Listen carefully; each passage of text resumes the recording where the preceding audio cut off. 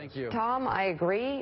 You and Engel, I mean, everybody should work on stories that look like they're worth looking into, and we should continue to do so. And when you can triple source it and you have evidence, then you have a story. Right now, there's no story here.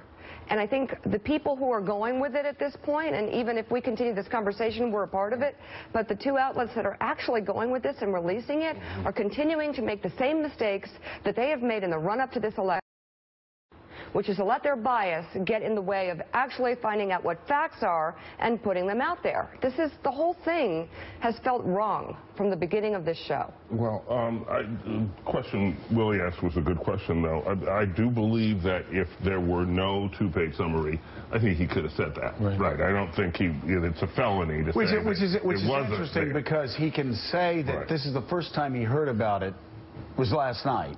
First time he knew about any of this was last night. He also said he was there in the meeting.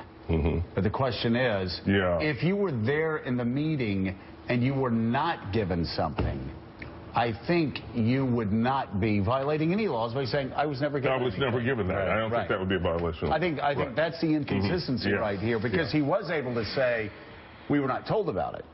But he did not say, I never read it. He left open the possibility there was a two-page distillation of something. It didn't have a lot of this information in it that was presented. He left that open. We don't know. This was around in a tertiary way for so long. It's hard for me to believe that the Trump campaign had not heard these stories as